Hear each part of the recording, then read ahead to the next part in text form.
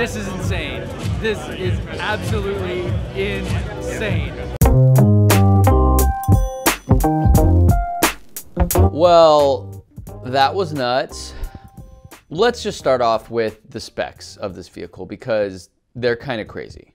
There are 3 different models to choose from. You have the single motor rear wheel drive, which has a 0 to 60 time of 6.5 seconds, has 250 miles or more of range, and can tow 7,500 pounds. Then you have the dual motor all-wheel drive version, which is a 0 to 60 in 4.5 seconds, 300 plus miles, and can tow 10,000 pounds. And then you have a tri-motor design. This is the first Tesla officially announced, other than the Roadster, that will have the tri-motor design. This one gets 0 to 60 in 2.9 seconds, has a 500 plus mile range, I can't wait to test that, and a 14,000 pound towing capacity. Insane. As the event went, as the design is, as these specs are, this is insane all around. That's the theme here, I guess, in this whole thing. Let's talk about the design. Holy this looks like a concept car. I can't believe they're actually going to make this. It is not something that I imagine many people being attracted to. I got a lot of text messages asking if this was a joke. I personally kind of expected there to be a, just kidding, here's the other one. But it fits very well with Elon's comments previously about it being crazy futuristic and it actually fitting that Blade Runner theme. If you look at the original Blade Runner movie, the way the cars were designed, it was spot on with actually how this design came out. It's pretty crazy though, and it has some unique features in how they did it. And so let's talk about that real quick. One of the features is this exoskeleton, which is just essentially the outside of the truck, and it's made from this ultra hard 30 times cold rolled stainless steel structural skin, as they call it, which is very similar to what the new SpaceX Starship is made from. Yes, the one that just blew its lid. And in the demo we see Franz banging on a regular truck door with a hammer, and then the Cybertruck, and it did no damage at all to the Cybertruck. In fact, I heard that they had been doing this all day. They were just sick of banging on it. So that's kind of interesting, and I guess that's good, but I'm not sure what that means for crash tests and crumple zones and all kinds of other safety things. So we'll see kind of where this goes from here, but it seems insane that they made a vehicle so structurally durable, and I think that maybe opened up some of the interior possibilities. They also have an armored glass or transparent metal, as they were calling it. There you go. So first this is regular glass. This is like normal glass, car glass. I want to show you what happens with normal car glass.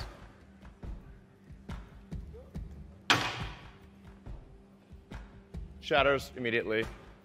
With a little ball. Now I'll show you Tesla armor glass.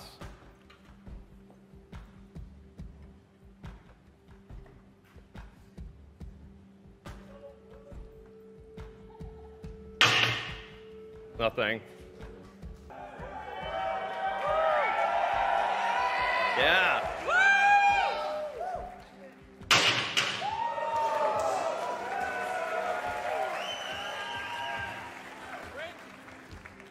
But then a real world test happened, and we got this. Oh my God. Well, maybe that was a little too hard. Should we try on the board? Sorry? Okay. It didn't go through. So that's a plus side. Let's try the right. Try that one, really? Okay. Yeah. Sure. Oh, man. It didn't go through. Now, in their defense, I heard that this was above the 50th time that they had thrown that ball at that window, and so that would have made sense. But that didn't go well, and I think that kind of set the tone for the rest of the presentation, unfortunately. And as my good friend Zach from Jerry Rig Everything says, glass is glass, and glass breaks.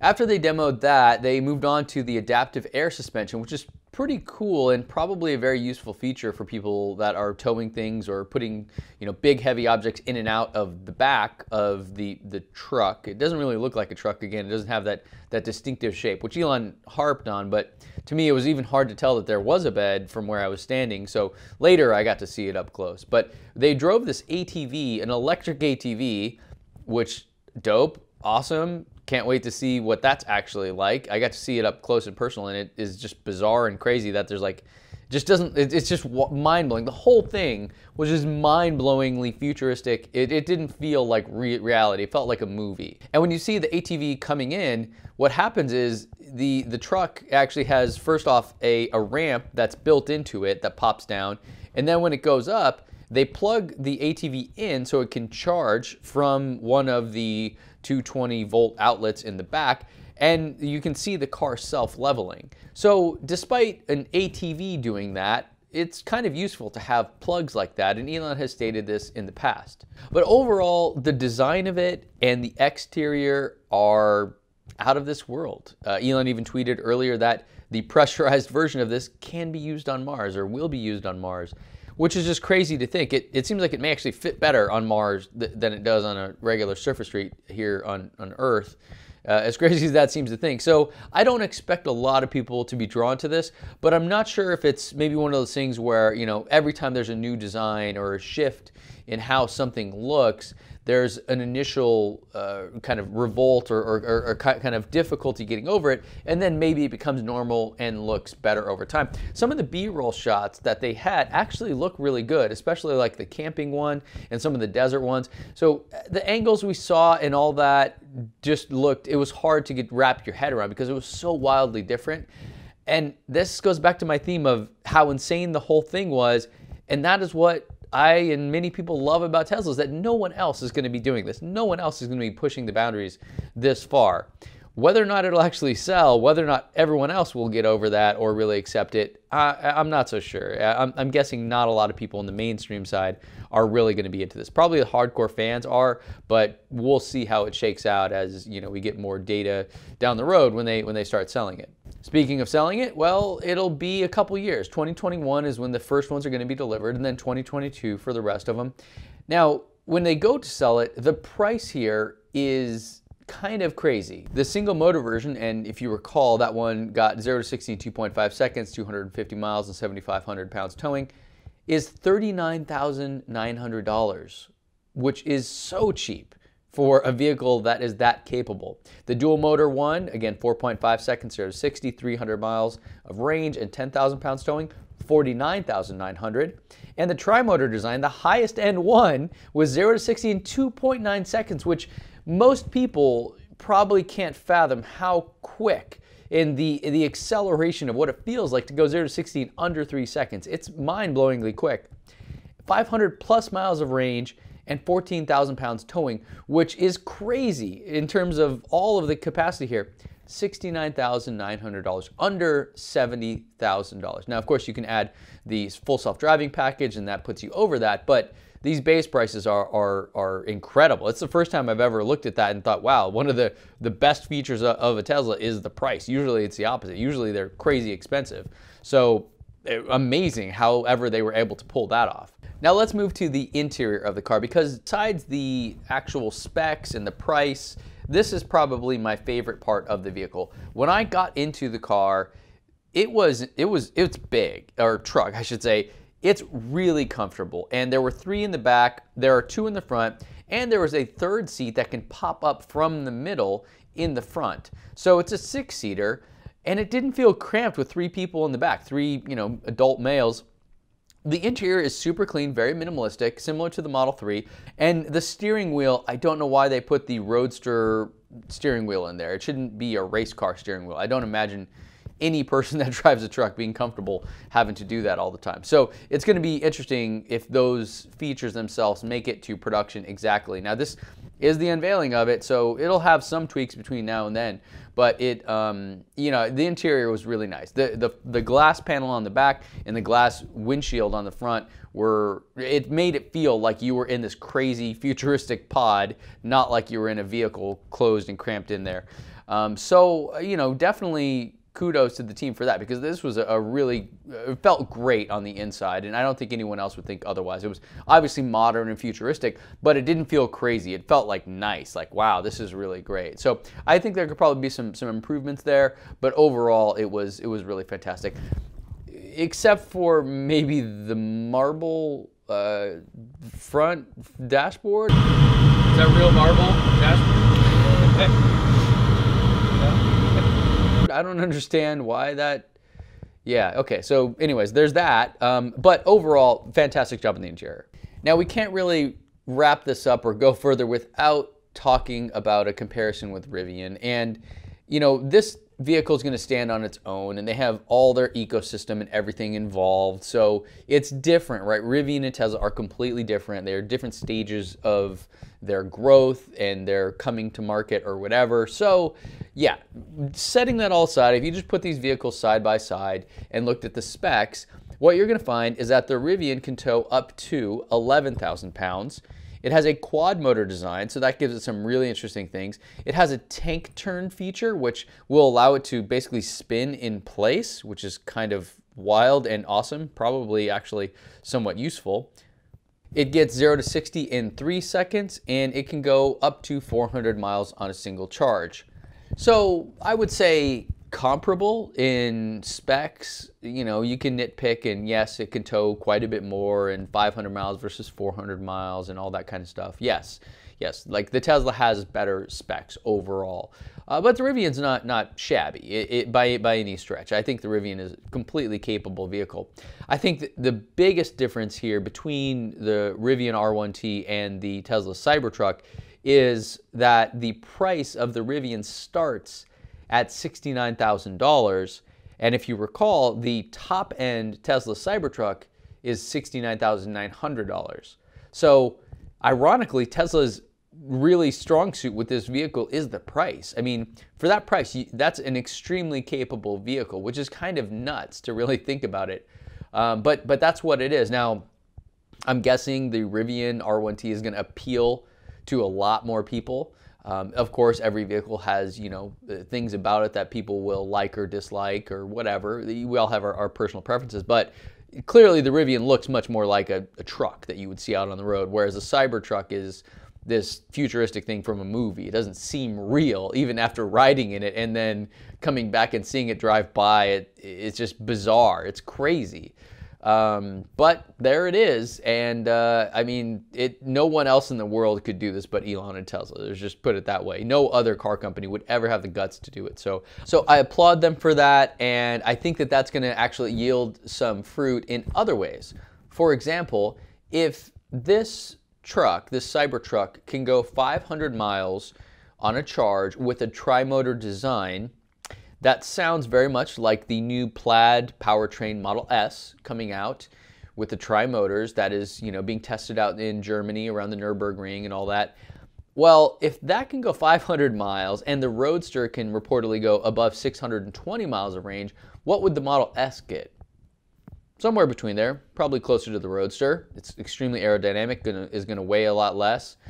Yeah, I mean, I look forward actually to a lot of the things they did and a lot of the ways that they invented things and innovated here, making their way into some of the other vehicles and future generations of those vehicles, because that, I think, is where there's going to be a lot bigger boost. So imagine if you could buy a Model S with 500 miles of range. That's crazy, right? And then with the supercharger network and V3 charging and all that, yeah, I think, you know, that's where you're going to have a bigger impact probably overall in terms of EV adoption or Tesla growth even. The Cybertruck itself is definitely not for everyone, and I hope they do come out with maybe a mass market version of that someday. Right now, I think the design is probably just too hard for a lot of people to really get their heads around. You definitely will have people order it, and that will open up the eyes, and it'll be fun to see on the road and drive and all that kind of thing. And maybe just the fact that it's going to be such a capable vehicle at such a great price with such amazing performance and towing capacity and all those things, maybe that will win people over. Maybe they'll kind of look past the futuristic kind of design and go into, okay, let's try this out, because I just literally can't get a vehicle this capable for this price. I just can't, right? If you look at a regular F-150 or a Dodge Ram or something, I mean, you're looking $60,000 to $80,000 for some of these vehicles. So, you know, trucks, especially big ones that are really capable like this, are not cheap. And they don't get great mileage either. I mean, so, you know, when you think about all that put together, I think that, you know, the design is the one big knock against this vehicle. And, you know, some people will get over that, already accepting it, already ordered it, but not everyone. And so we'll see kind of how it pans out. But let me know what you think. Maybe I'm missing something here. Maybe there's a big gotcha or something that I don't get. But right now it's hard for me to see this selling very well out there, despite it being incredible in some ways. So let me know what you think. And always, don't forget, when you free the data, your mind will follow. I'll see you guys back here in the next one.